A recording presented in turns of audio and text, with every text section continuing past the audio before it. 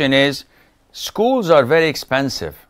Can I send my son to the Indian school?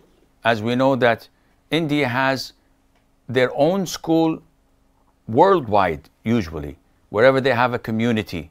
So they try their level best to keep their citizens connected to their motherland, which is a very good idea. Every country should have this. Unfortunately, not all do this. But as Muslims, can we opt for such an option? The answer is, if there are teachings that are contrary to Islam, and if the classes are freely mixed, and if they greet the flag and say their prayers, which is Hindu-based usually, and they teach un-Islamic things, the answer is definitely no. We have our identity to maintain and preserve.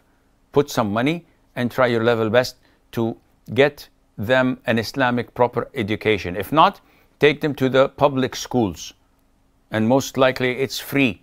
It's in Arabic, yes, they will learn in Arabic, yes, but this is a higher advantage than any other school, because they will be learning Arabic as a mother language, and Allah knows best.